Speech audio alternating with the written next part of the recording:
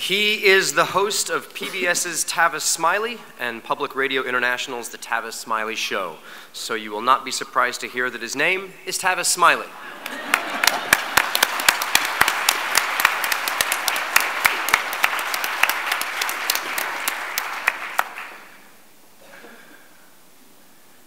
Cowardice asks, is it safe?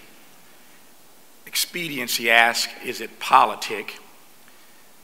Vanity asks, is it popular? But conscience asks, is it right? And every now and then we must take positions that are neither comfortable, safe, politic, or convenient, but we do it because our conscience tells us that it's right. Those are the words of the person I regard as the greatest American, my personal assessment, the greatest American this country's ever produced, Dr. Martin Luther King, Jr. Thank you. If you were going to appear as a guest on my PBS program or my NPR program, and you had written another book about Dr. King, I suspect my first question might be, does the world need yet another book about Dr. Martin Luther King, Jr.? I want to answer that question this morning from my perspective in just a moment, because this is a book, Death of a King, the real story of Dr. King's final year. It is a book that has not been written, a book that will introduce you, even after almost 50 years, to a king that I suspect that you and most Americans do not know as yet. But the time has come.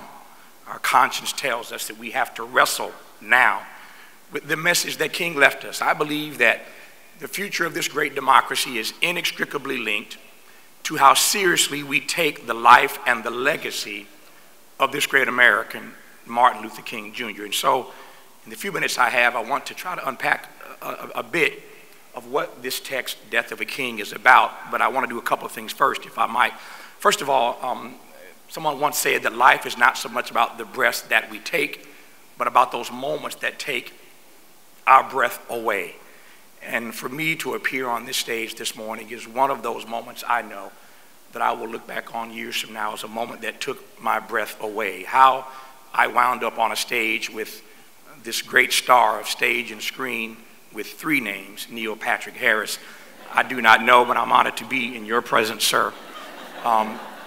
Angelica Houston just presented so beautifully, and it is always amazing to me to watch generations of families who, in love and service to the rest of us, share their artistic gifts and their genius. And I'm amazed always by her work, but this lineage, this legacy that she is such a beautiful and rich embodiment of. I'm honored, Angelica, always to be in your presence. And thank you for that wonderful presentation you just offered a few moments ago. And what do you say about what every one of us in this room who writes wants to be a perennial New York Times bestselling author? Lisa, we are all trying to catch up to you. And I'm delighted to be on with you. I'm also thankful this morning for the invitation by this wonderful convention, this annual gathering. But I'm cognizant of the fact that I'm here because someone at Little Brown had the good sense, or they were blindsided just enough to think that if they put my name on a list, somebody might choose it to be on this stage today. So let me thank, since we know how this process works, the publishers in this town and around the country submit names, and some secret committee somewhere decides who actually gets on the stage. But I know it started with Little Brown, the publisher of this text, Death of a King. So let me very quickly thank and acknowledge the CEO of Hachette, Michael Peach. Let me thank Reagan Arthur, the publisher of Little Brown. Let me thank David Vigliano, the agent on this deal. And most importantly, along with all the rest of the team at Little Brown, let me thank the editor who has shepherded this project to the market, my friend John Parsley. Please thank the team at Little Brown for being here this morning. I listened to Angelica read that wonderful poem by Maya Angelou. And I am reminded this morning that I am who I am because somebody loved me. And whether you know it or not, you are who you are because somebody loved you. We, every one of us, is who we are because somebody loved us.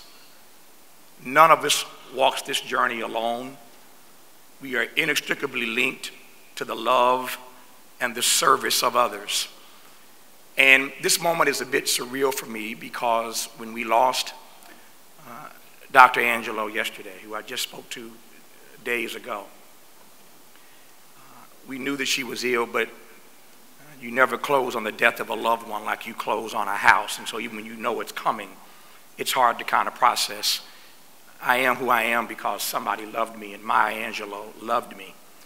When I was just a kid, a black kid, in case you couldn't tell, I've been this way for my whole life. I was a black kid raised in north central Indiana in an all-white community. We were the only African-American family in an all-white community, and that is the way I was raised. That is the way I went to school.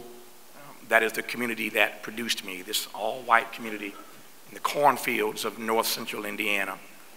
The only relationship that I had to the outside world, the broader world of Negroes, was through reading. And I fell in love with poetry at a very young age, and one of my favorite poets and one of my favorite poems was written by a woman named Maya Angelou, and it was called Still I Rise. Still I Rise. And it told the story of how against all the odds she found a way to rise, and that your attitude is really the only thing that determines your altitude. You have to find a way to rise. And there's a lot of confidence that was born in me because of the conditions, the very poor conditions. I'm one of 10 kids. My mother, my father, my grandmother, Big Mama, 13 of us living in a 3-bedroom, 1-bathroom trailer in a trailer park. That's how I was raised. 13 of us, 3 bedrooms. My 7 younger brothers and me had 1 bedroom. My 2 sisters and Big Mama had the 2nd room, and obviously my parents had the 3rd room, doing a lot of procreating to have 10 kids. But there were 13 of us in this 3-bedroom, 1-bathroom trailer. And so it was really through reading that I got a chance to know that there was a world out there beyond my immediate surroundings. And that poem, Still I Rise, convinced me that if I worked hard and did what I needed to do, at some point I might be able to see beyond my community in this cornfield of north central Indiana. Fast forward a few years, I'm still a kid. Who knew that I would ever get a chance not just to meet Maya Angelou, but to have her invite me on a trip with her to Africa. I'm just a kid. It's my very first trip to Africa. For 2 weeks, I am traveling through the continent, literally carrying Maya Angelou's bags, just following her around. But every night and every day, sitting at her feet, listening and laughing and learning and loving on her in Africa, my very first trip. I've now been to 16 or 17 African countries, traveled with presidents and interviewed all kinds of folk on the continent, but Maya Angelou took me there first. And so it is surreal for me to be standing in this place this morning at this convention as we celebrate her life and her legacy. And I want to say a word, and I hope this will be received in the spirit that I want to offer it. It's not enough for us just to celebrate the life and legacy of Maya Angelou. We have to dig a little bit deeper. You know her backstory. You know that classic, still now international best-selling text, I Know Why the Caged Bird Sings. That book resonates because in the book she tells the story of growing up in a segregationist Jim Crow, and might I add, Jane Crow America. She tells the story of finding her own voice for years. Maya Angelou, for 7 years, she did not speak as a child. She didn't speak.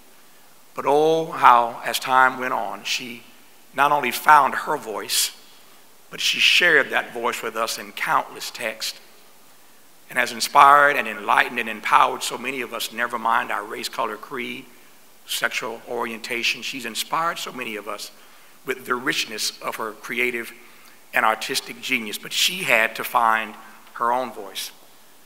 I hope this morning that more than just celebrating her, we recognize that every one of us in this great nation has a voice.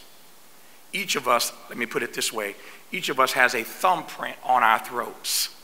As surely as our thumbprint on our hands make us uniquely different from anybody else in the world, that unique thumbprint that is only yours, we also have a thumbprint on our throats. And each of us has to struggle, to fight, to rise through whatever conditions we find ourselves having to fight through, whatever journey uniquely we are on. We have to find our voice. But every one of us has a voice. Put another way, each of us has a story. Put yet another way, each of us is a story.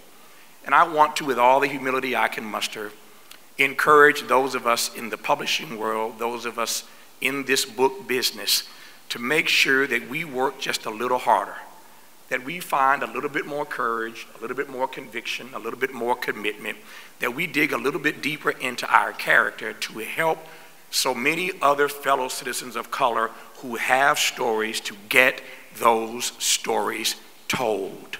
Those stories have to be told. Maya Angelou is the quintessential example of that. She's not the only one. Too often we make the mistake. I've had to deal with this in my own career as the first African American to have his own daily show on NPR, the first African American still now to have his only nightly show on PBS. And I'm not that old. I mean, it just happened a few years ago. I've only been on PBS 11 years, and I was the first Negro through the door to have his own show. So there's a lot of work to do in this multicultural, multiracial, multi-ethnic America.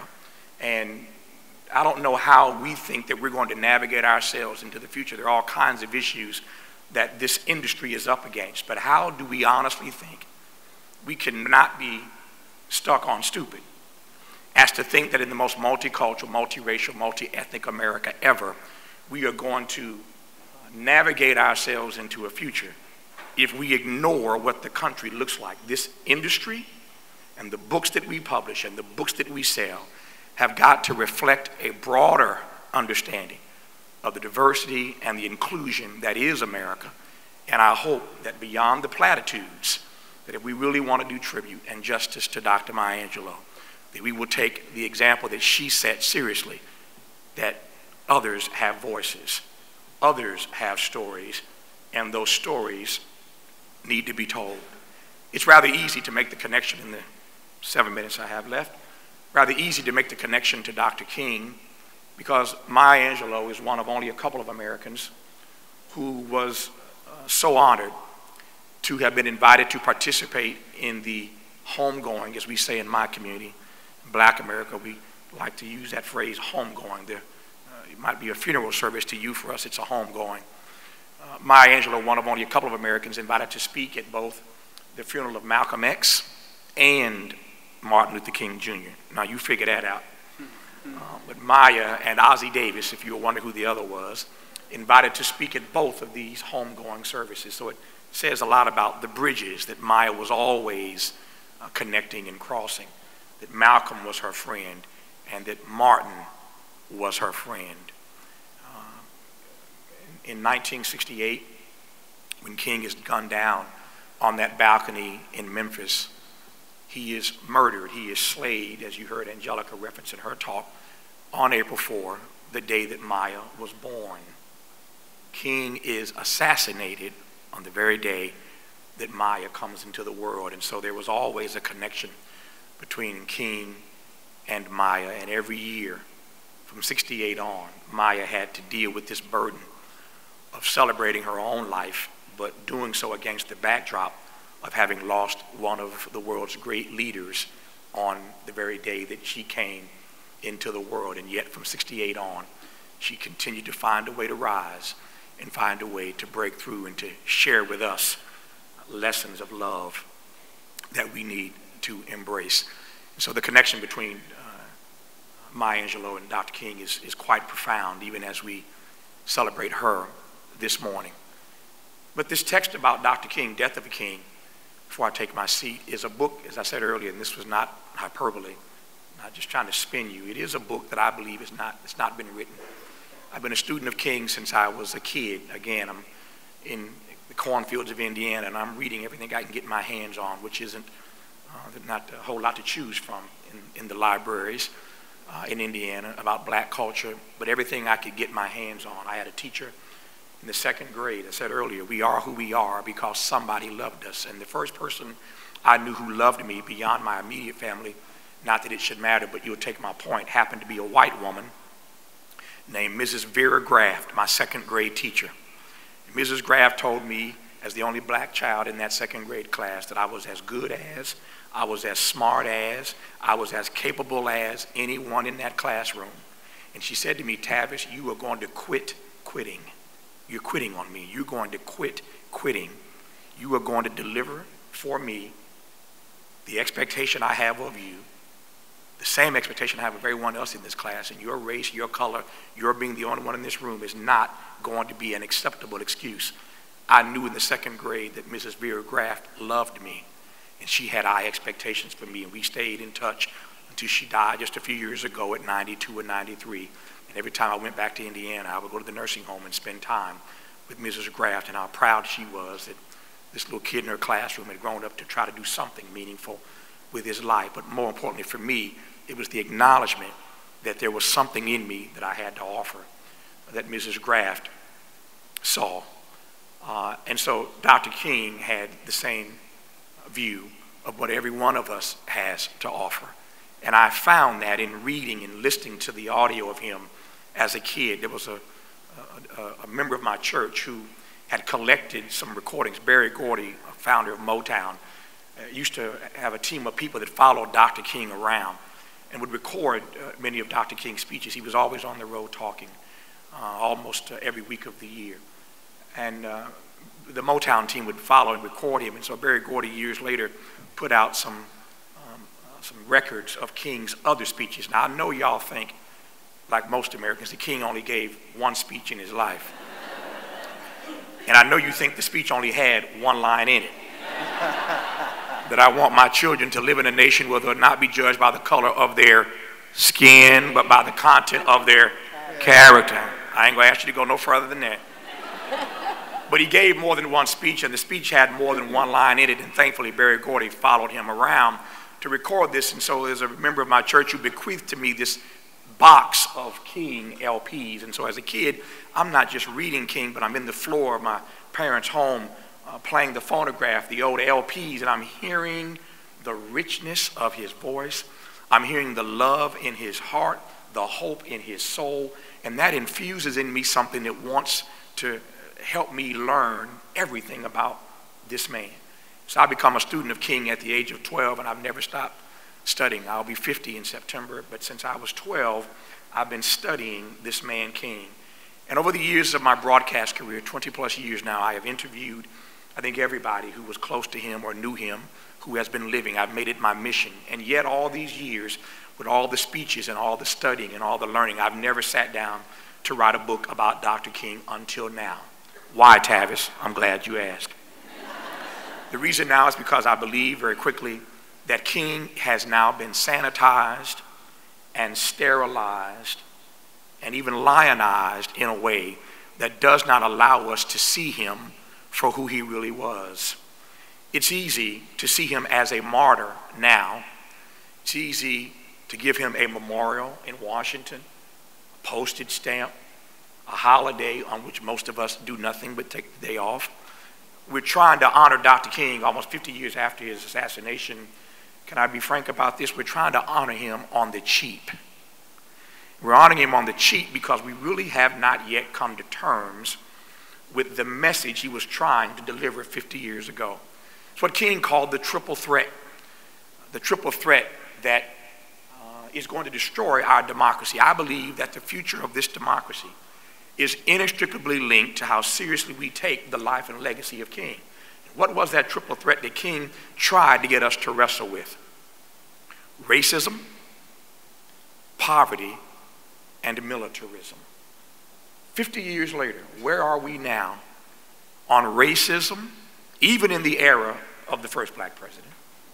Racism, poverty, and militarism, when you think about it this morning, are still the very three issues that threaten to tear this country apart at its very fiber: racism, poverty, and militarism, even with Obama's speech this week as the backdrop on what will happen in Afghanistan. Racism, poverty, and militarism. So we can honor him with schools and streets and bridges and all the other accolade, but yet we've not come to terms with what King really tried to get us to deal with if we are interested in saving this very democracy. This gap between the rich and the rest of us cannot continue to grow this way. You cannot sustain a democracy with the kind of income inequality that we are just now getting around to having a pseudo conversation about. And then we don't want to call it poverty as King did. We want to call it income inequality. Well, that's real. But the new poor in this country are the former middle class.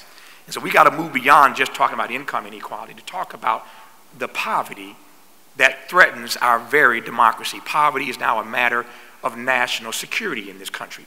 And King tried 50 years ago to get us to deal with that, and we didn't want to hear it. Look at all these military excursions that we wasted money and time and treasure and American lives on. 50 years later, we are still not coming to terms with how this military-industrial complex is destroying the very fabric of this nation. And racism, again, even in the era of Obama, there are examples every day. We see them every day of how we still have so much work left to be done. Let me tell you before I take my seat what happened to King and what makes this book uniquely different. When King, beyond the fight for civil rights and the fight for voting rights, which he, along with Lyndon Johnson and others, were successful at getting passed, we just celebrated. We're celebrating now 50 years of the passage of the Civil Rights Act and 50 years since the passage of the Voting Rights Act. And so we have these major anniversaries that we're celebrating this year and next year with regard to those two pieces of seminal legislation. But when Martin moved past voting rights and civil rights, keep in mind now, he gives the I Have a Dream speech at the March on Washington in 1963. He's dead in 68. He lives 5 years after that march. There was so much work he was still doing beyond the moment that we have frozen him in our minds in time. But when King starts talking about racism and poverty and militarism beyond voting rights and civil rights, which didn't cost us anything, we just had to do the right thing. But you start addressing these other issues, now there's some cost, even some economic cost, that the country needs to deal with that we weren't prepared to talk about. So Martin King starts talking about these issues, and here is essentially in a nutshell what happens. Everybody in the country turns against him. The White House, LBJ, who has worked with Martin King in the last year of his life, disinvites him to the White House.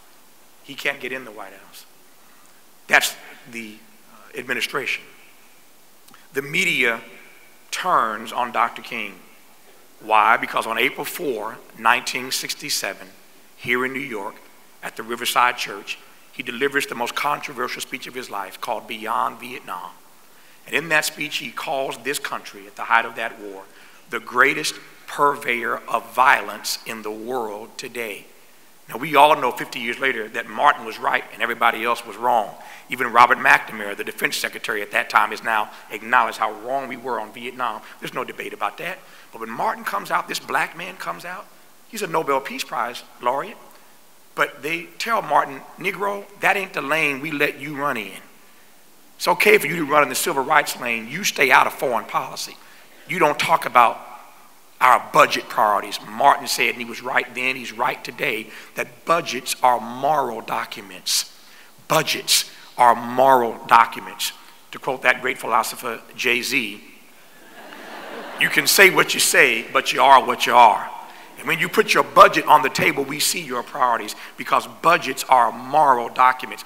Negro, we haven't given you the right to talk about the budget priorities of the country. Stay in your lane. Racism, we just passed voting rights and civil rights. Stay in your lane. You were not authorized to talk about these issues. So the White House shuns him. The media, after that speech, the next day after that speech here in New York, They turned on him, and I'm talking about the liberal media. When you read in this book what the New York Times said about Dr. King the next day, when you read what the Washington Post said about King the next day, and every major paper in this country, they tore him a new one the next morning after this speech. So the White House turns on him, the media turns on him, white America turns on him, and sadly, even black America turns on him. When Dr. King dies on that balcony in Memphis, these are his poll numbers. Nearly 3/4 of the American people had turned against Dr. King and thought he was irrelevant. The last Harris poll, 75% of the American people thought that Martin Luther King Jr. was persona non grata. But it gets worse. In his own community of African Americans, who he gave his life for, almost 60% of black people thought he needed to go somewhere and sit down. Martin Luther King was persona non grata. When he dies on that balcony in Memphis, he has no idea that we would be deifying him the way we are all these years later, because we turned on him. We, sad to say, helped to kill Dr. King. And it's only by resurrecting what he was trying to get us to really come to terms with for the betterment of this democracy that we will ever do the kind of justice to him that he deserves. And so this book, Death of a King, starts with King at the podium on April 4, 1967. And it walks you up day by day for 12 months, literally to the day.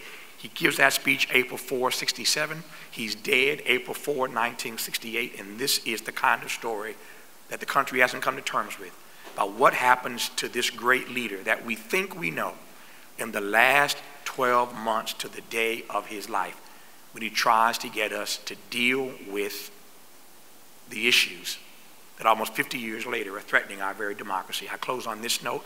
It's not just the story of King that you don't know, that the country needs to come to terms with, but it's a cautionary tale for us right now. Because there are persons in our society today who are trying to get us to wrestle with uncomfortable, inconvenient, and unsettling truths about everything from immigration to climate change to global warming to poverty and beyond. And if we continue to turn a deaf ear and a blind eye to these persons who are courageously trying to tell us the truth about these conditions that are going to threaten the existence and the future of this democracy, I shudder to think what happens to us, what we're doing to our own peril by ignoring these truth tellers. So I close where I began. Cowardice asks, is it safe? Expediency asks, is it politic? Vanity asks, is it popular? But conscience asks, is it right?